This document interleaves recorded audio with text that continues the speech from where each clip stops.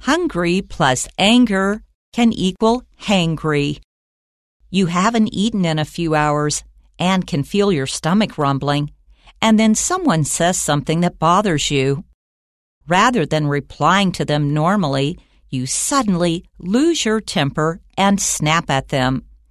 This is most likely a combination of hunger and anger, which leads you to be hangry.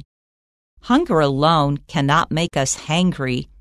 Instead, there needs to be a negative situation to put us in a bad mood that releases the hanger.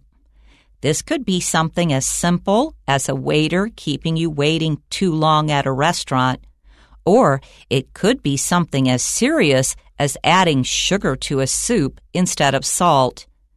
As soon as one of these things happens, we become upset and get hangry. Is it a real emotion, or is it just in our heads? Scientists in California studied hanger and found that it's real because hunger makes us a little stressed to begin with.